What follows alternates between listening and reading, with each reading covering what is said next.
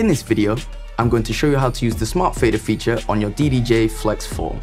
Smart Fader makes it easier to mix a wide variety of music by automatically adjusting the BPM and syncing tracks. It also adjusts the volume and EQ for you. Mastering these mixing techniques takes a lot of practice, so when you first start DJing, this feature will help you have fun and understand how tracks should sound when mixed correctly.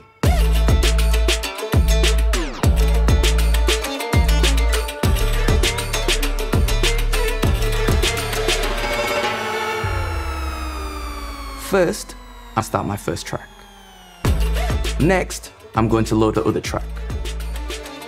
I press the Smart Fader button to turn the feature on.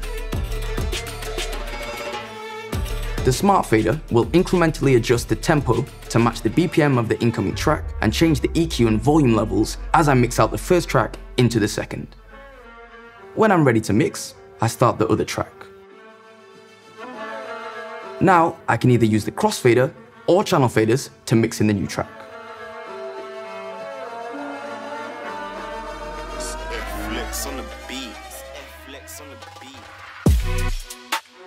Smart Fader is a really useful feature that will get you having fun and mixing tracks together really quickly with professional sounding transitions.